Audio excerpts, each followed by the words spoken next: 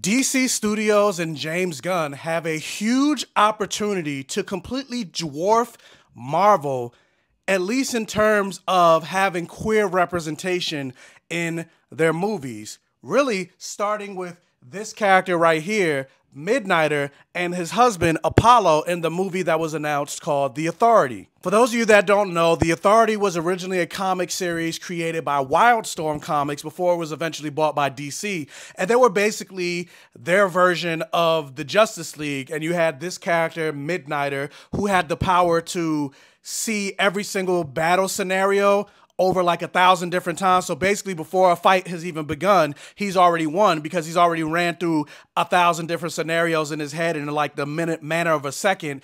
And then his husband, Apollo, he was basically their version of Superman. He has super strength, speed, flight, heat vision, etc. And he's also powered by the sun. And interestingly enough, these characters were so popular that they eventually spun off into their own comic book series called Midnighter and Apollo, written by Steve Orlando. I definitely recommend you check out the Midnighter and Apollo run if you haven't. And of course, obviously, you're going to get some negative reaction from trolls and homophobes. Who cares about those people? But imagine the fanfare and the history that they would make as DC Studios, where you see the headline, DC announces and produces the first gay superhero movie with 2 gay husbands or whatever, things like that. Like, they will go down in history, and it will set the precedent and set the trend of having more representation on the big screen. And not only just that, but we've also seen with DC Studios and DC in general, back when it was the DCEU, that they're not shy or they're not opposed to pushing the envelope in a sense of doing rated R movies, rated R TV shows. That's something that Marvel hasn't really done so far. They're gonna do it with Deadpool, but they didn't even want to do it with Deadpool. Like, they even mentioned that Blade is not going to be rated R. It's going to be PG-13, but like, they released a rated R version of Batman v Superman. Peacemaker was rated R.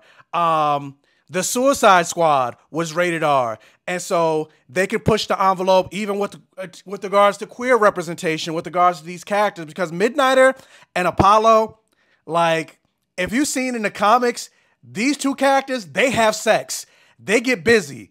And so with it being rated R, you don't have to worry about, oh, well, we don't want to alien. And plus, these 2 characters in general are rated R. Like, Midnighter, he will kill people. Apollo, he will kill people. And not only just that, but they did announce that he is doing a Batman and Robin movie, and the Robin that's going to be in that movie is Damian Wayne. Well, who is Damian Wayne's best friend? Jonathan Kent. Jonathan Kent is also bisexual. So they could have and fix something that was done in the comics where they aged up John Kent and basically got rid of a lot of history and interactions between Damian and Jonathan, which I'm still not a big fan of what Brian Michael Bendis did in aging up John Kent. But they could have, you know, a young Jonathan Kent discovering his bisexual identity, maybe having a crush on Damian Wayne and seeing that unrequited love as being a young superhero and things like that. Again, adding more queer representation. We know we're getting Green Lanterns. Who is a queer Green Lantern? Joe Mulaney from Far Sector. You could add more queer representation in terms of that. A black queer Green Lantern. So now you have a black superhero, a black woman superhero, and a black woman queer superhero. We had the Aquaman movies. Who's connected to Aquaman? Aqualad, who's now, depending on which issue and runs, he does take on the mantle of Aquaman.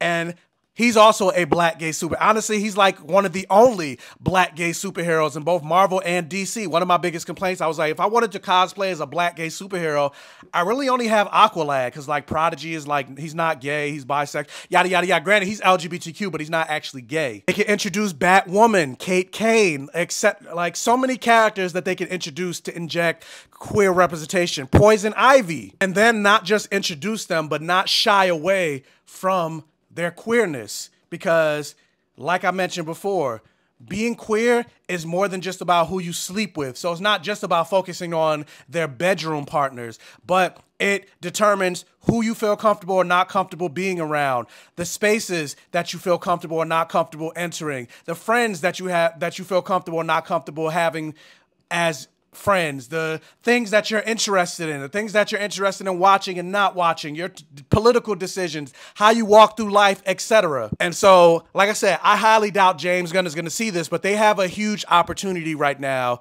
to be the studio for queer representation. And hopefully they take this moment and seize it. But with that said, what are some queer characters, or who are some queer characters that you would hope and want to see show up in this new iteration of the DC Universe and DC Studios? And on top of that, being that they mentioned that Peacemaker Season 1 is no longer canon because it kind of ties into the original DCEU, because we saw Zack Snyder's Justice League show up at the end of that season, but now we're in a new DC universe, and so they said Season 2 is going to be a soft reboot. Well, guess what? They kind of alluded, or not even alluded, they basically said that Peacemaker is bisexual. They have a huge opportunity right there to actually show it, because they didn't really show him have any crushes or any type of inclination that he had feelings for another man. He was always going after hardcore, but he never mentioned having actual feelings for another man. I personally ship him and Vigilante. Maybe not as lovers, but they should be at least having sex. Like the person that plays Vigilante and John Cena, they're both attractive looking men. And they were in bed together in that one threesome scene. They should be having sex with each other. But that's another opportunity that they could take for Season 2. I don't know. I have so many ideas, but like I said, I know James Gunn is going to see this. But what do you guys think? Like, share, comment. Hopefully you made it to the end of this video for the watch time. Like, share, comment, interact for the all gay rhythm. Make it blacker, make it gayer.